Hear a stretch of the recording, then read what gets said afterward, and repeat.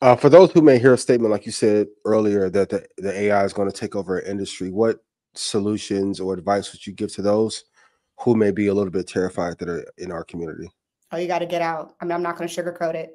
You know, it's no different than people who were in the magazine industry and the newspaper industry, and then digital came along. Of course, you're always going to have that, like the stragglers that are going to make it. But, you know, 20, 30, 40, 50 years ago, the most powerful moguls in our country were media moguls, the people who owned Sure. the distribution channels and owned the newspapers. Those were the most powerful people in the city.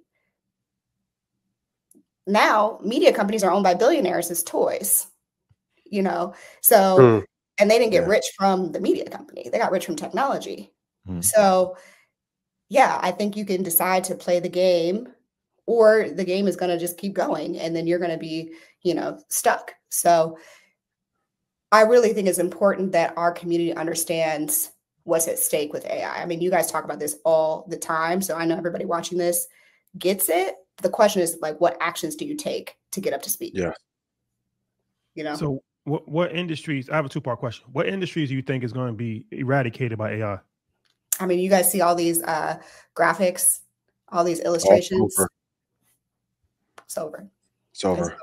It's over. It's really been over. I mean, that took them what, 4 months? Yeah. That's a fact. Graphic design, graphic Video design. editing, gone. I mean, even distribution. I mean, probably even for this show, there was a time when you guys might have had 2, 3 people responsible for getting the piece of content here and then scraping it, putting it over here and putting it over here. All that stuff's about to be automated. You know, so even project managers, coordinators, project coordinators, executive assistants, all those kind of like repetitive administrative functions, gone. And the second part of my question is, okay, what industries do you see as like this is to get into? Like, could we talk about cybersecurity? That's something that's big, right? That's only going to get bigger. Like, where's the opportunities?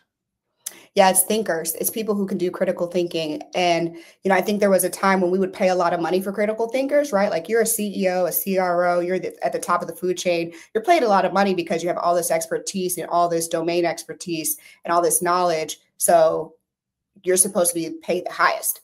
That actually with AI goes down because now AI has all this historical knowledge the same way that somebody who was, you know, the leader of a company for 5, 10, 15 years. So knowledge becomes a commodity in a different way, which means that everybody should have access to be a strategic and critical thinker. So what happens when you start to get the everyday person able to process huge amounts of information and make really smart decisions when before they didn't even have access to that information? I think more people become solopreneurs and more people are trading and bartering. I think that more people will be self-employed for sure. Even things like fractional CFOs or fractional, you know, roles, those things, like all those people who used to be employed to be illegal, in-house legal. In-house legal Or CMOs. or CMOs. You need Yeah, they're in trouble. Gone. Okay. You need somebody who knows how to work the specific AI product or tool that has that domain expertise built into it to ask that person effective questions and have that AI agent ask effective questions and then give that information back to you. Morgan, I appreciate your brutal honesty. And I love the candor. You're like, she's doomsday. I'm like, I'm not. You fit it right in with this audience, right? Like it's over. Yep. Like we're not playing no games with these people.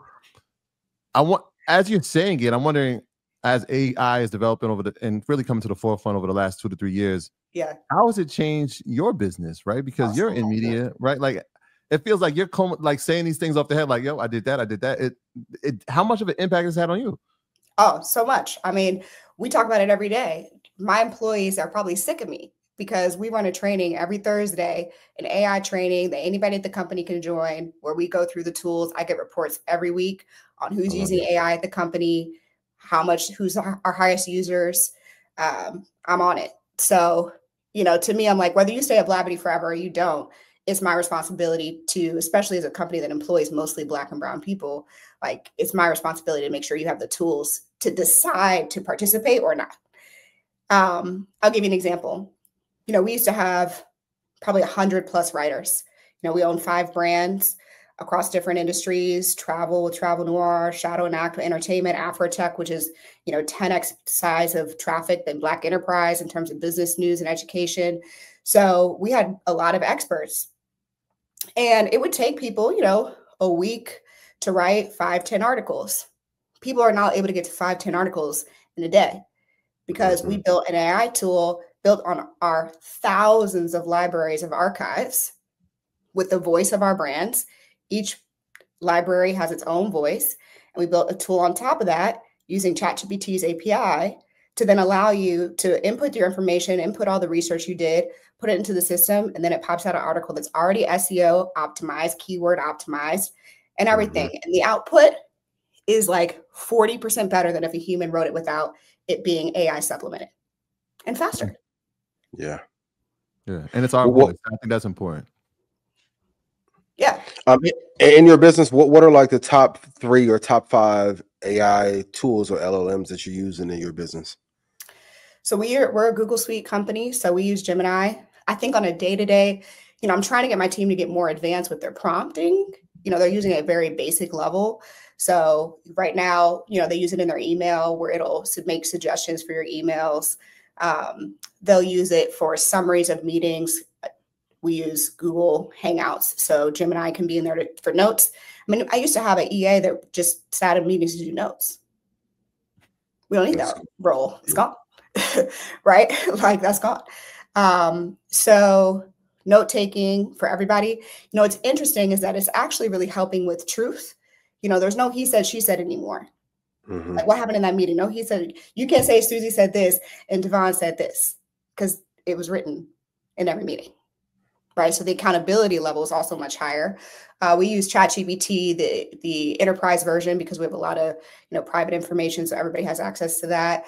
And then we use Salesforce. So, Salesforce owns Slack. Slack is our digital headquarters. So all of our Salesforce and Slack is integrated. And then we use Asana, which has really good AI tools on top. And then Canva. Canva just changed the game with their drop last week. Amazing. So I'm very excited about that.